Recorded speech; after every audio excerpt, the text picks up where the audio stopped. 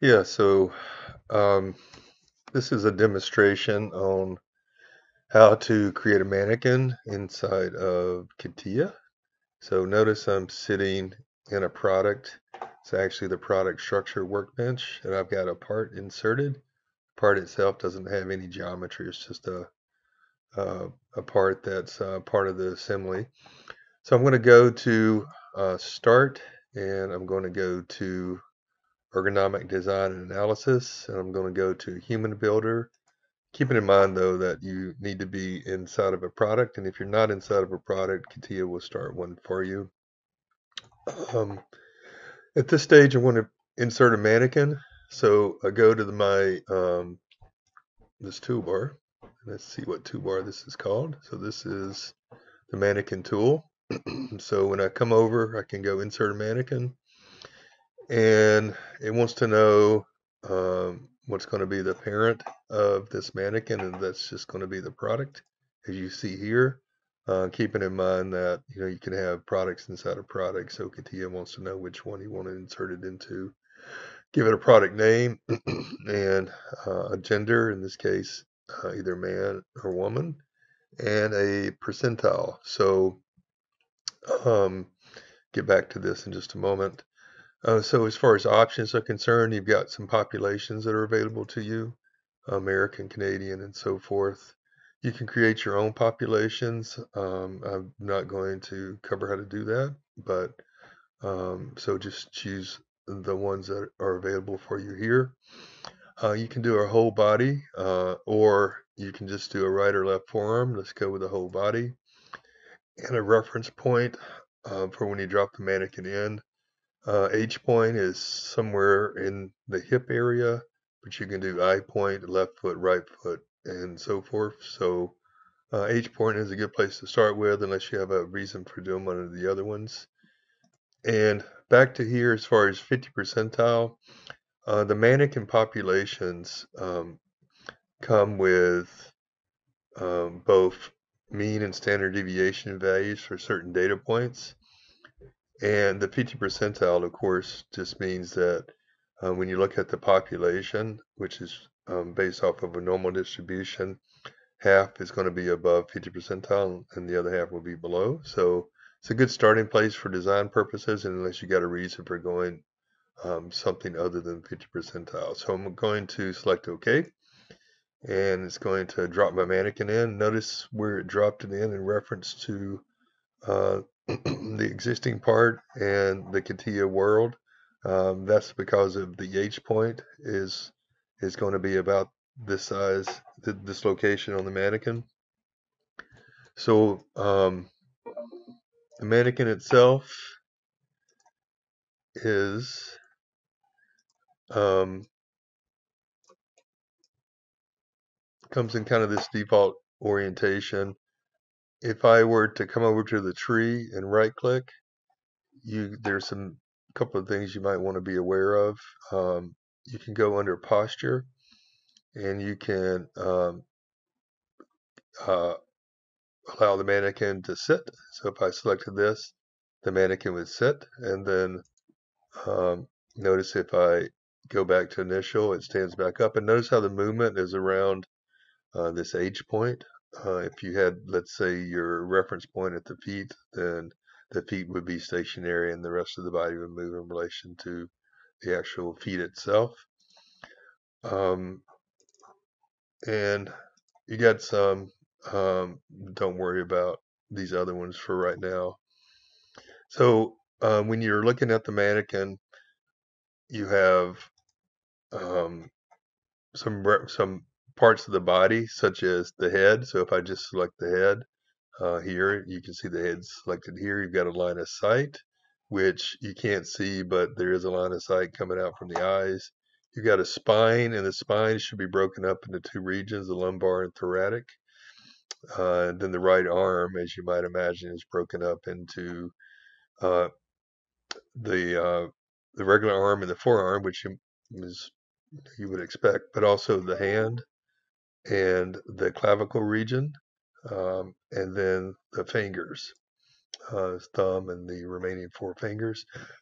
Keeping in mind that all these parts of the body can be moved.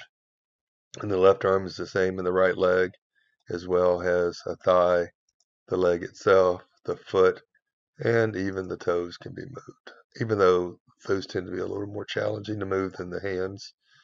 Um, so those are the basic parts of the body that can be moved. Don't worry about profiles for right now, nor do I think at this point you need to worry about settings. So how do you go about moving parts of the mannequin? Well, if I came over here to this toolbar, and let me just drag this out so you can see what it is. So this is the mannequin posture toolbar, and there is an option here for uh, posture editor. So if I went into that and I selected, let's say, well, I got to select the mannequin. So select the mannequin. It's going to pull up this posture editor for this mannequin. And so let's say that I went into the arm, and then I've got the choice of doing the right arm or the left arm. And then I've got the choice of degrees of freedom. Uh, Flexing is when, let's say this is you're working your biceps, that's when you're actually doing like a bicep curl. So, and then extension is when you're extending your forearm. So these are two ergonomic terms that you need to be familiar with. And then here, and you can see it. So that's the degree of freedom that I'm working with on that joint. So that's going up and down. So, um, and then other degrees of freedom. So this particular joint has three different ranges of motion. So that's the flexon extension. Then you have abduction and adduction, which is going to be moving in and out. Again, more ergonomic terms that you need to know. And then the medial rotation and lateral rotation would be just the rotation of that joint. Again, these are all ergonomic terms that you need to be very familiar with. And typically, whenever I set a degree value for one of these motions, I will set the same for both the left and the right arm. I wish CATIA had a way to just copy them over, but it doesn't. Um, and let's say I went with forearm. And so for forearm, you've got just two ranges of motion. You got the flexon and extension. This is where it shows like the tricep exercise, and then the flexon would be like the bicep exercise if you want to relate it that way. And then also pronate and supination. So that's going to be the supination, and the pronation means going out. So pronation, supination, and extension. And I may be getting these terms backwards, but um, so for the spine, again, uh, you have the full spine motion possible here, and I'm guessing here you got two different ranges of motion, and no, you got three. So you got flexon extension, you got lateral left and lateral right. Yeah, that makes sense. That's just moving the body left and right, and then you've got um, rotation, rotating the body left and right. But you can also break these down to just, let's say, the lumbar motion, and there's going to be a thoracic here as well. So I'm not going to go over all of these, but these are just ways to be able to move the mannequin to get, in this case, him in the position that he needs to be in. Um, as far as moving the mannequin around, this can get tricky at times. So I'm going to I like to move it with the compass. But like I just said, sometimes this can be tricky. And so I have to, unless I'm working with it every day, sometimes I have to try to remember what I'm supposed to do here. But let me take the compass, see if I can get this to work the first time. I'm going to take the compass, come over and try to dock it to my mannequin. And let's see if this is actually going to move. If I can't get this to work. Ooh, what happened there? So, oh, and it's moving. Hey, I got it to work the first time. So I don't have to worry about editing this out of the video. So notice I'm able to move the mannequin around. And I guess it's worth repeating there. How did I do that?